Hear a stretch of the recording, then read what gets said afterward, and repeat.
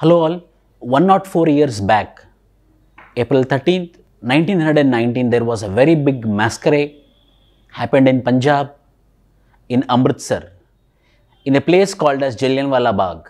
Here, there was a group of people from India who were been revolting against the Rowlatt Act. Rowlatt Act was a repressive act which was made by British. In order to oppose this particular Rowlatt Act, Sachdev as well as Saifuddin, both were been protesting and both were been arrested on April 9th, 1919.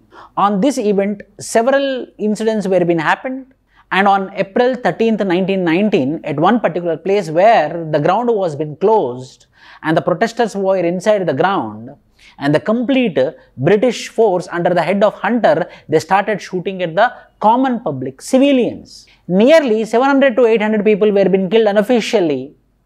But the British claim the number is very less. And these are the real freedom fighters who fought for the British, who fought against the British for India. And we have to remember them on this great day of Jallianwalla Bagh, and we should also call them not only the leaders as well as the civilians also, the martyrs of Indian independence movement.